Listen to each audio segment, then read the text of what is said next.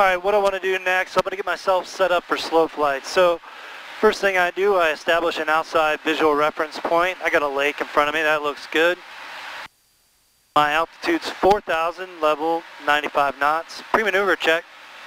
Height above 2,500 feet, area below. Uncongested. Cockpit seatbelts on, engine instruments checked. Flaps up, fuel pump on, landing light on. Lookout complete.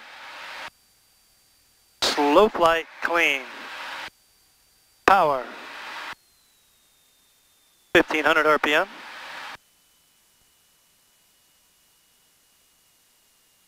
As my airspeed decreases, increase pitch, plus 12.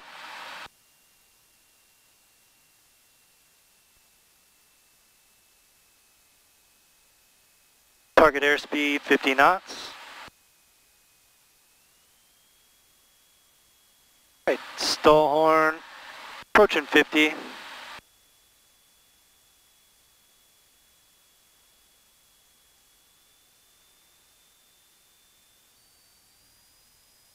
Recover, full power. As airspeed increases, decrease pitch. Adjust trim. Speed 95, power 2200 RPM. Cockpit check, seatbelts on, engine instruments check, flaps up, fuel pump on, landing light on. Slow flight clean, complete.